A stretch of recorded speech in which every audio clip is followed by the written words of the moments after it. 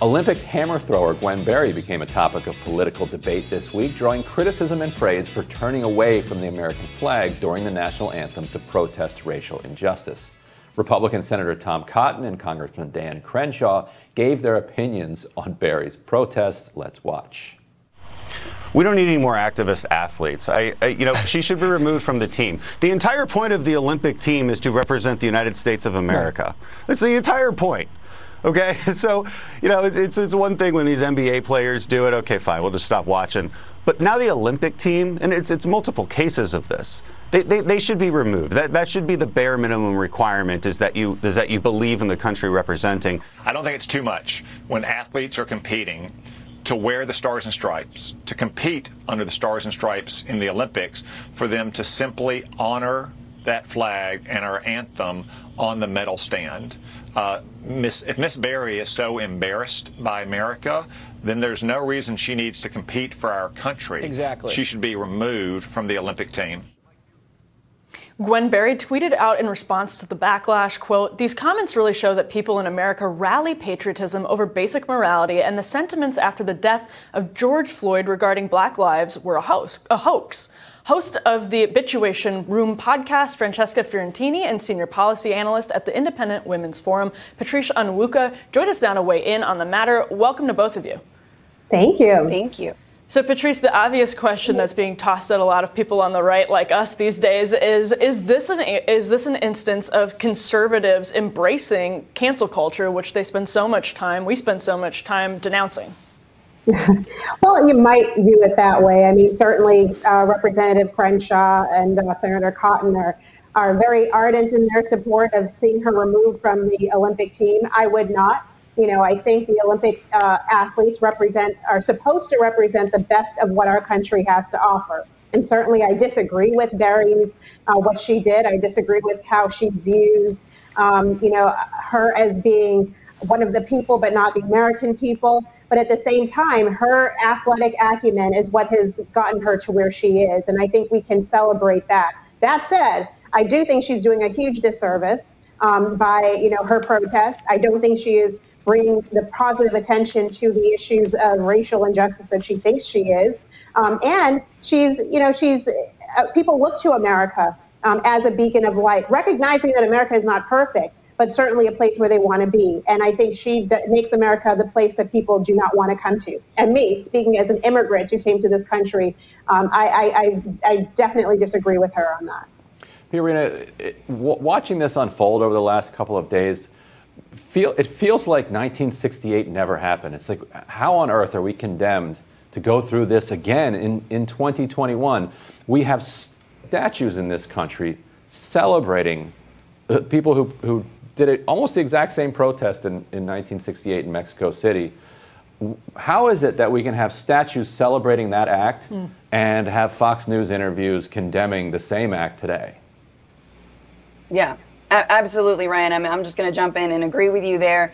1968 Olympic gold and silver medalists, right?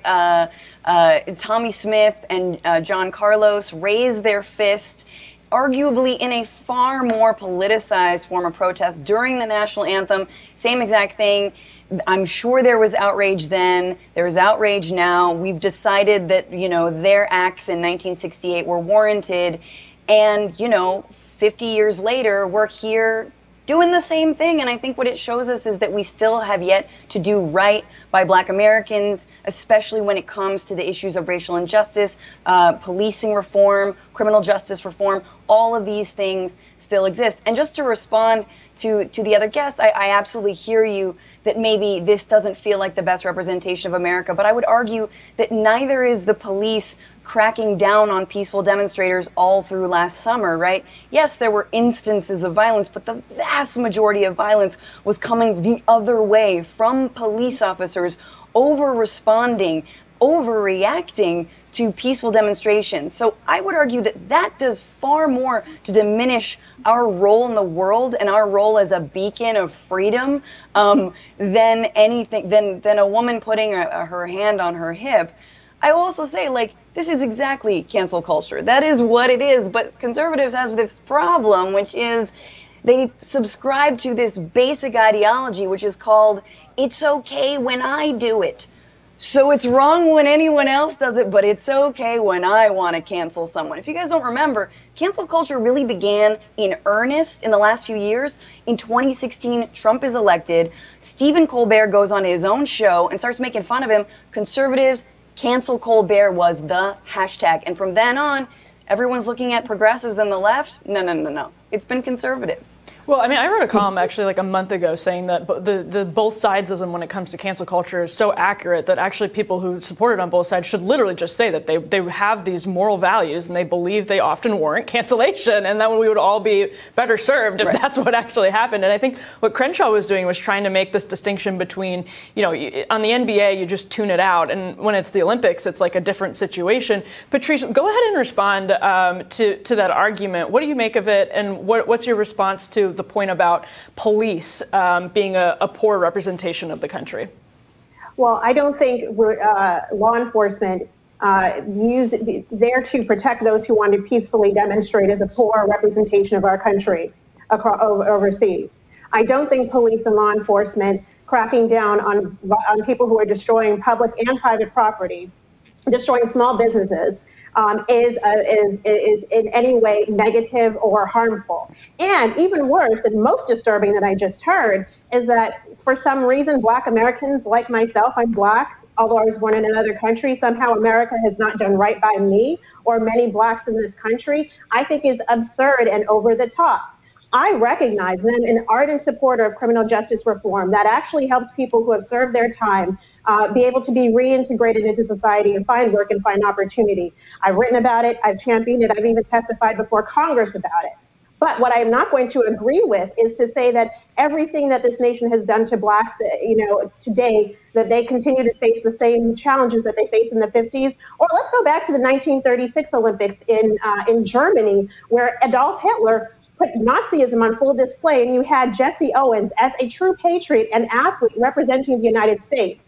He could have taken that opportunity to talk about racism, pervasive racism in the United States, but he took that opportunity to represent what America is best at, which is unifying people of different backgrounds who look very differently but share the common beliefs together. Our country is not perfect. We have work to do, but the kind of inflammatory rhetoric that pretends like there has been no progress for Blacks over the past how many centuries in this country, that does no good. And when we actually have opportunities to work together, like we're seeing Senator Tim Scott and Representative, one of the Democratic representatives working on criminal justice reform bills, when we have those opportunities, I hope we can come together and support that kind of reform. Otherwise, I think a lot of what I hear, including on this panel, is empty rhetoric.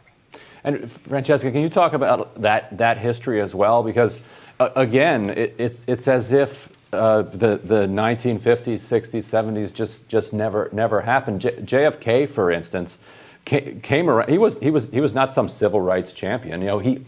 And one of the main reasons that he came around was that he thought that the way that police were treating Black Americans was making the fight against communism in unaligned countries more difficult, because the Soviet Union was able to say, look, the United States says this, but actually they've got a legalized Jim Crow system, and therefore, you should elect social democrats, or you should elect socialists in your country, and you should align with our orbit. And Kennedy and other advocates of the kind of American empire were like, oh, this is a bad argument against us. We need to do something about this. These Bull Connors are killing us. And so why would that be any different today? Like, why would the same images of violence in the streets by police today, which China be is any using. different? Which China absolutely is using. Right. Yeah, I think, first of all, you know the history clearly, and so I don't need to repeat it, but I do think that it is interesting that, conservatives largely are very allergic to any kind of government mandate. Anything that seems like a government mandate, including wearing a mask to protect yourself and others from a, rampant global pandemic. No. That's socialism. That's communism. We live in America. We're so-called free, right? But as soon as it comes to the flag or the anthem, suddenly, we are North Korea. Oh yeah, we are complete. Like, if you do not fall in line when it comes to the anthem or the flag, no. Then we issue you your government suit. Like, what? It's so ridiculous, right? If we're a country of freedom of expression, then that freedom includes the right to sit down during the anthem, the right to skip the anthem. And to be fair to Gwen Barry, she actually didn't know the anthem was going to play. Her plan was not to make a political statement. It was to stay behind in the locker room and then go out. But the anthem did play. And again, she didn't raise a black power fist. She put her hand on her hip.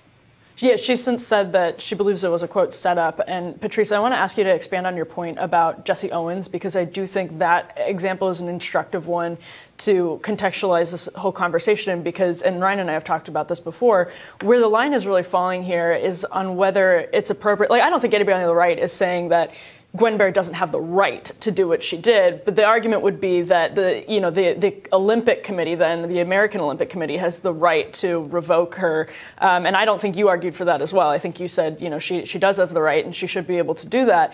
But what is your argument for the tactic and the optics behind presenting yourself as an athlete and as a black athlete at the Olympic Games? To your Jesse Owens point.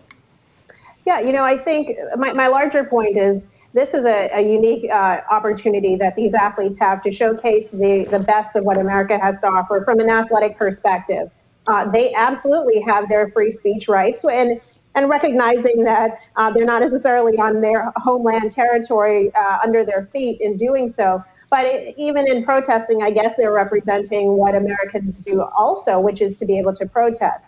That said, it's one thing to protest, to air your dirty laundry, so to speak, from home outside. It's another thing when you are, as Jesse Owens did, was really representing what the Allied forces representing the United States against a very pervasive, talk about white supremacy, against Germany, Nazi Germany in 1936. And he demonstrated through both his performance in winning 3 or 4 gold medals, but also in just standing and showing that, yes, while Adolf Hitler thinks that I am less than a subhuman, I am as good, and I am better than the other white German athletes that I'm competing against. So I think optically there was a very stark contrast there.